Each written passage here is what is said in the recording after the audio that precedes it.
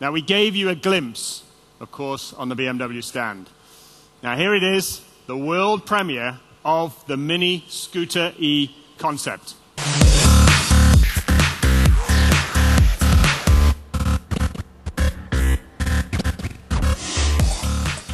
Now, this is the first two-wheel concept in the history of Mini. And the Mini Scooter E concept reflects one of the fundamental principles of Mini: the maximum use of space, of course, with a mini footprint.